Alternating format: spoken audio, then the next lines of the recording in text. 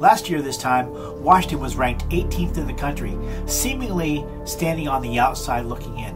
Although, in fact, some did have Washington as a dark horse to make the playoffs. Is this the year of the encore?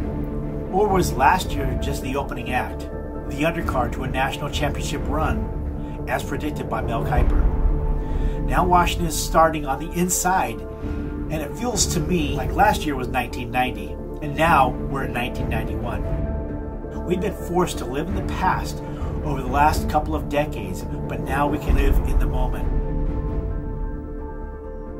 Has order finally been restored to the Pac-12? Do Husky fans finally get to enjoy the greatest setting in college football the way it was meant to be enjoyed?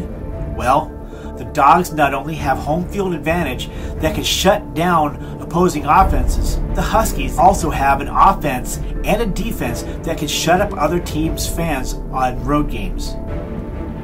In a few days, Husky Nation gets to cut it loose again as number 8, Washington, opens the season in Piscataway, New Jersey against the Rutgers University Scarlet Knights. This has been a long, hot summer with little rain at all. But I think Husky fans are in the mood for some rain, all right. Some purple rain. Come and get them!